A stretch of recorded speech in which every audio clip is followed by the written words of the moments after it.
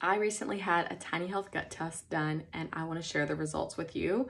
And you might be thinking, oh, I have had a GI map or a stool sample done with my GI doctor or in the hospital. I don't need that too. And I want to tell you why they're different and a few benefits of a Tiny Health test. So the first benefit is it's way cheaper than some of those other tests on the market. They use something called shotgun metagenomics, and it gives you this really broad but really specific and accurate picture of your gut. It doesn't just probe for certain microbes or unbeneficial bacteria. They want to see a full picture. So every single DNA that they see in there, whether it's from a fungi, a bacteria, they can detect some parasites. But not only that, but the byproducts of those things. So what are the toxins that they're putting off? Are there short chain fatty acids in the gut, and how much? Because those are protective against the gut lining. Unlike some of these other tests like a GI map, which uses something called a PCR technology, and it is accurate, but it's a very narrow focus of certain things in the gut. They can only look at what they're probing for, not a broad picture, if that makes sense. So they basically have different assays of things they're looking for. So maybe E. coli or Klebsiella. And if they detect those in the gut, they can amplify those to see kind of how much. But it's not a picture of exactly how much. It'll just say it's high or low. But does that mean it's 0.1% of your gut microbiome, or is it 10% of your gut microbiome? And what you do with those results, it's gonna matter that percentage. So in my specific Tiny Health test, I had a couple of unfriendly bacteria that were too large, because we do want a certain amount of unfriendly bacteria in our gut. They're commensal. They all work together. But if an unfriendly bacteria gets too high, or if a pathogen gets too high, that's when we can start to see GI symptoms, disease states, or just any symptoms coming from that. So that's why I love the Tiny Health test. It's less than $200. I do have a link that'll save you $20. I started using these tests on my children, and as I'm seeing their results and seeing Brooks improve from like high levels of unfriendly bacteria and a parasite to us getting that fixed, I was like, I want to do this for myself. I have rheumatoid arthritis. I just want to make sure everything is good to go, especially being postpartum, and just wanting to make sure that my gut health is in check, because so much happens in our gut. 70% of our immune system, 70-80% of our immune system lives in our gut. Our propensity for like anxiety, depression, that can start in the gut, because we have this gut-brain axis. I'm not saying if your gut health is in order that you'll have no other kind of symptoms, but like our skin is a window to our gut. If you're having things like eczema or psoriasis or rosacea, those all have a link to the gut. So who wouldn't want more information about their gut? That's why I chose Tiny Health. So they send you a box, and it has this little sample in it here. It just looks like kind of a long, almost like a nasal swab, like if you've done a COVID test. So you pull it out, you swab it on a piece of toilet paper after you have gone to the bathroom, or if you're doing this on your baby, on a dirty diaper. You put it back in the thing and you mail it off. Super easy. Then you go online, you scan the code that they give you. Makes it super simple.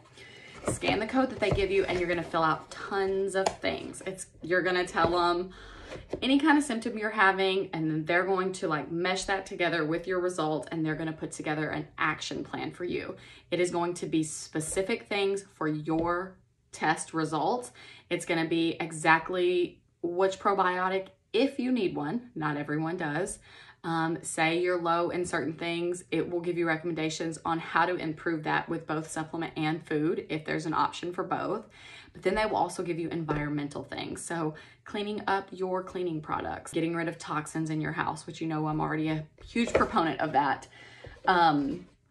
Getting around more animals, especially if you're low in acromantia. So I just love that it walks you through each step. You don't have to be an expert to follow the action plan. You don't have to be an expert to understand it all, but they do have experts that you can hire, or I can help walk you through those results as well. I gut microbiome breakdown is 51% beneficial, 15% is variable, 1% is unfriendly, and 32% is unknown. So it's a pretty common breakdown. I have a rare gut type that is not dominated by any one microbe. My key insights show that I have 6 things that need support, 3 things that are okay, and 8 things that had great results. So not bad. They gave me 4 top actions to work on, but then there are 37 other actions that I can look at to improve my gut health. If you have questions about getting your own tiny health test, please don't hesitate to reach out. So I have 2 opportunistic pathogens that are at levels that they do not want to see them at. It doesn't mean I have an infection with those. It just means that I can have some dysbiosis. And dysbiosis means you have the wrong bacteria or at the wrong level or at the wrong location. The 2 that are too high for me are Enterococcus faecalis and Clostridium difficile, which if you've worked in the hospital, you know what C. diff is. So I don't have an infection with those, but it can cause inflammation if those are too high. And it also means I have a disruption in my gut microbiome that allowed those to overpopulate in my gut. So in addition to lowering those, I need to improve other things so that it will like choke out those bad ones from becoming overabundant. So they recommended to do some oregano and cinnamon oil that can help decrease those bad bacteria, but a very short dose of that, 7 to 10 days. I went to Cancun in the middle and I didn't take it with me, so I'm gonna continue to do it now that I'm home. My results showed that I am low in butyrate, which is a short chain fatty acid that is produced by certain microbes in the gut. And things like being very stressed and drinking alcohol can reduce your butyrate production. And your butyrate can decrease inflammation and help protect your gut lining. So it's really important that we have enough short chain fatty acids in the gut.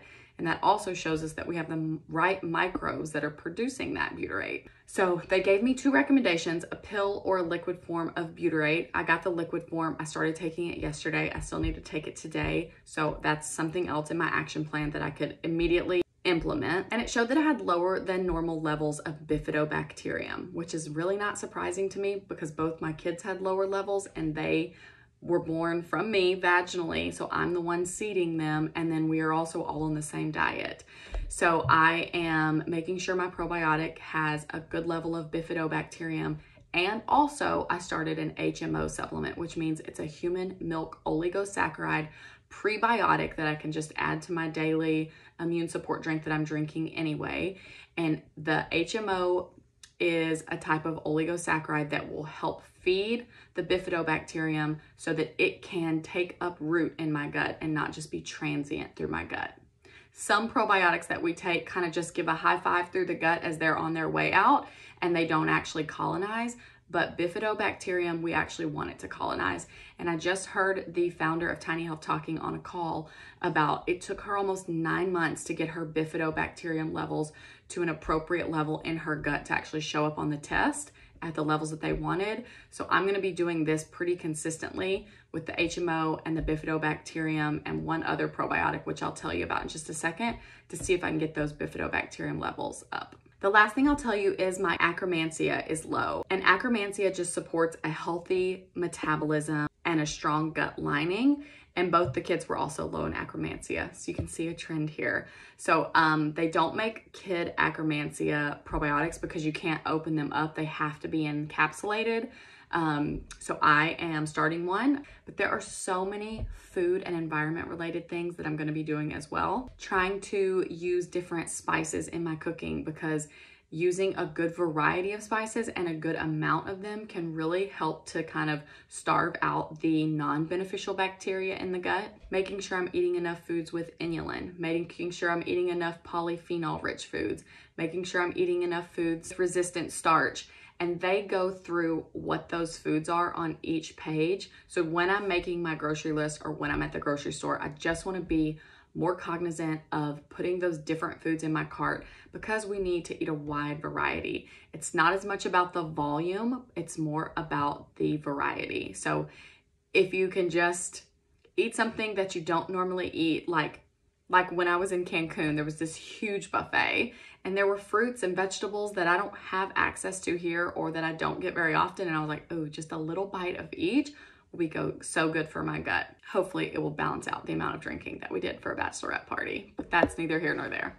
Making sure that we are exposed to animals on a regular basis. So we have a dog, but maybe going to petting zoos or just being exposed to different types of animals is really great for the gut. So you can see it's really detailed. It might feel a little bit overwhelming for you as you hear me talk about all this, but I promise when you're looking through the action plan, it tells you exactly what to do in each section. It's links to things, products that they recommend that are non-biased. And it really is the most comprehensive test on the market and the best test for babies. So this is the first test on the market that has reference ranges for different age groups, because a baby's gut microbiome might show tons of non-beneficial bacteria at a certain range if we're looking at an adult reference range. But for a baby, that's just fine.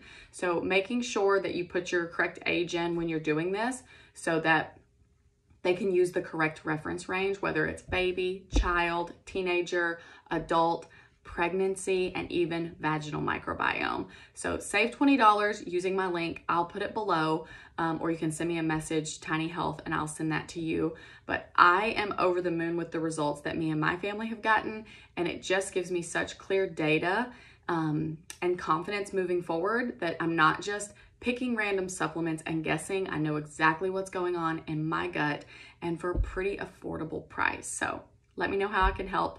Happy testing.